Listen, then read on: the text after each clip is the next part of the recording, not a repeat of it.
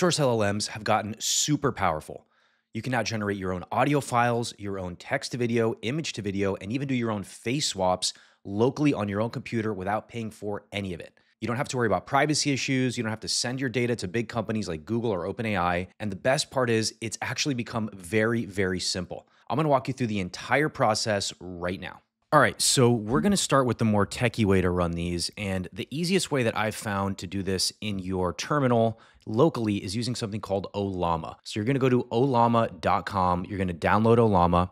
And once you do that, you have access to basically every open source model that's out there right now. And all you basically have to do is open up your terminal. So I'm going to hit CMD here. I'm on a Windows PC, but you could do this obviously on a Mac, a Linux, whatever you're using. And then once you've installed it, you're just going to type Ollama here in the terminal, and you should see something like this show up that shows available commands and prompts and things like that. And then you can come in here and actually install these. So Gemma 3, for example, like let's say I wanted to run Ollama Gemma 3 1 billion, like their smallest model here. I would just come here, I would grab this, I would drop this in the terminal, and I would just hit enter, and you're going to see it's going to start downloading this right now. And once this is done downloading, I can go ahead and run Gemma 3. So you can see it's actually downloading pretty quickly here. I'm going to cancel this. I already actually installed the 27 billion one. So if I come here and I type this and I hit run, or I just hit enter here, it's going to go ahead and run the 27 billion parameter model. I'm actually using a pretty powerful PC here. I'm on a 5090. So the examples you see today are going to run probably a little faster than on your standard, computer, even if you have a gaming computer, unless you have a 5090 or a better graphics card or something like that. So you can see it says send a message here. So this is already ready to go. So I'm just going to say, what is the meaning of life? And it's going to start doing this for me. All right, okay, buckle up because this is a big question, and then it just starts answering the meaning of life. It's not running super fast here. I think I have a few other processes running here that's slowing this down. If I kind of cleaned up my task manager here, if I kind of, took a few things off the task manager here, I'm sure it would probably run a lot faster. I have OBS running and a few other things. So it's slowing it down a little bit, but you can see it is running relatively fast. This is 27 billion parameters, so it's a pretty big model. And again, I'm on a 5090 system and it's still running relatively slow here. So if you wanted to run faster models, what I would recommend is running something like the 1 billion parameter model here, right? With a 32K context window. So I'll go ahead and finish downloading this. So let's just cancel this process, say bye, /bye is going to exit that. And I'll just install 1B here. So just to kind of show you how much faster this is going to be, once this is installed, you're going to see that it's much, much, much faster. So while that's going, I'm going to show you the next thing here. So the next thing I want to show you is called Pinokio.computer. So you're just going to go to Pinokio.computer, so no .com, anything like that, and you're going to download this. Now, this comes from a guy named Cocktail Peanut on X. Awesome follow there. He does a ton of open source stuff. He's like probably my favorite follow right now for open source AI stuff. He's really, really good. And he put together this thing called Pinokio. So in order to run this, you're going to download it. So there's a, different installer path here for Windows, Mac, Linux. Just download the one that works for you. And once you download it, you're going to have access to it here. And you can come to the home page. So let's just run back here. Let's see if this is done. All right, it's done. So let's send a message. So just to come back to our example here to show you how much better this runs with smaller models, I'm just going to say, what is the meaning of life? And this should run. You see how much faster this is? Because it's the 1 billion parameter model, it runs way, way, way faster. So something to keep in mind, even on a fast PC, if you're running these big models, it is going to be a little slower, especially if you have a lot of stuff running in the background. So you're going to want to use lighter weight models depending on your PC and the use case that you have. So coming back to Pinokio, this is really, really cool. And this is basically one of the main things I wanted to show you. Although Ollama is awesome, it's a little bit more tech heavy. Pinokio is very, very user-friendly for people that are not super techy. So basically you download Pinokio, you're going to see something like this. I'm going to go to the Discover page here and you can see all the different stuff you can download. So this is a video model. So this will actually create video for you. This one's actually made for GPU poor machines. So, machines that don't have powerful GPUs. So this is saying 5 gigs plus. I'm on a 32 gig GPU right now. So, smaller GPUs, obviously you could run stuff like this. Then you have like image models, right? Generate images, another video model, a text to speech model, another video model, a model to actually create 3D. I'm sorry, this is actually a 3D model to create 3D models, another 3D model one to generate songs. So you can see there's so much different stuff here. Remove images or remove backgrounds from videos. So tons of really, really cool stuff here that you can download 100% free and run them locally on your computer. Browser use is another really, really cool one. You can run an AI agent directly in your browser to basically do tasks for you. So I could have an AI agent running in my browser, running on my computer, doing work for me. Really, really tons of cool stuff here, and 100% free, running locally on your computer. So I downloaded a few just to kind of give you some examples. So I'm going to come back to the homepage here, and I'm going to show you some of the ones that I have here. So let's start with this Orpheus text to speech.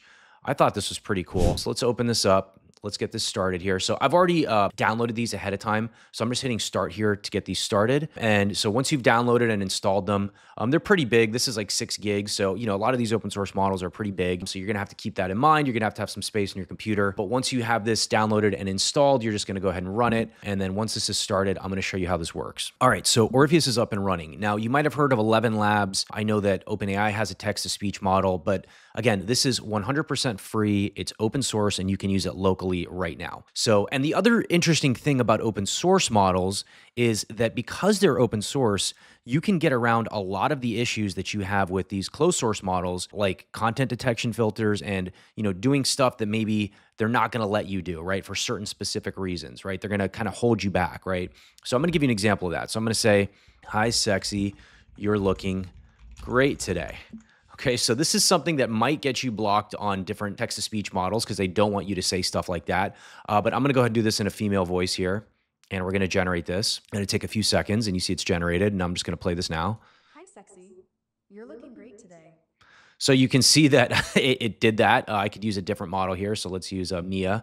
I'll generate this. Hi, sexy. You're looking great today. So you can see that it's doing what I'm asking, right? And I can actually even use an API. So I could run this locally. I could run this on a server somewhere, and I could use an API to actually, you know, put this out there and actually use this model. So, but again, I'm using this locally. I'm doing stuff locally, and you know, you have really powerful tools like this that are 100% free with a lot less of the guardrails that you have when you're using closed source stuff. So some pretty cool stuff here. So I'm going to stop this to free up some GPU space, and I'm going to go ahead and go back to our browser here. So let's go back. Let's go home. And I'm going to show you another really cool one. So this is Hunyan Video. So this is coming from Tencent. You might have heard of Tencent. They're a big company out of China. And something really interesting I'm finding here. So I'm just going to hit the fast model here. The original is a lot slower, but it's a lot better quality. So again, it's just kind of doing a trade-off, right? You're going to have slightly lower quality, but you're going to be a lot faster if you're using slower GPUs. If you have a fast GPU, you want to take the time to do it, you could obviously use the bigger models, right? That's totally up to you. But, you know, like I said, China, for whatever reason, is really coming out of the gates hot here and doing a ton of really cool stuff in the open source AI world. They seem to be dominating it right now. I know Facebook's trying to do a lot of stuff with Llama, but DeepSeek and Tencent and Alibaba even doing a lot of really big stuff. So you can see here, it's really, really plain here, right? So AI text to video generator updates by Tencent. And this was actually developed by a guy named Deep Beep Meep. So thank you, Deep Beep Meep, for this. And we're going to come in here. And so we see you have a prompt, right? So here's our text prompt. The large orange octopus is seen resting on the bottom of the ocean floor, blah, blah, blah, right? This huge long prompt, right? I could change this to be whatever I want. I can select a resolution. I'm going to leave this as is at 540p because I want this to go pretty fast here. I'm going to set these frames. So this is, you can see it's 5 seconds here. I could actually bring this all the way up to like, you know, a lot more frames. So I'm sorry, 24 frames is 1 second. So let's see, 24. So if I wanted a 5-second video, let's see, 24 times 5. That'd be 120. So let's make it a 3-second video just to save some time here. So 72. So let's come back. Let's do 72 frames. All right, we'll keep it right there. 72. I'll just type it in. And I'll leave this interference steps. I don't even know what that means. There's advanced options too if you want to get really into this with negative prompts and things like that. And I'm going to go ahead and generate this. So it's going to go ahead and generate this video. It's going to take a little time, and then we're going to see what this looks like.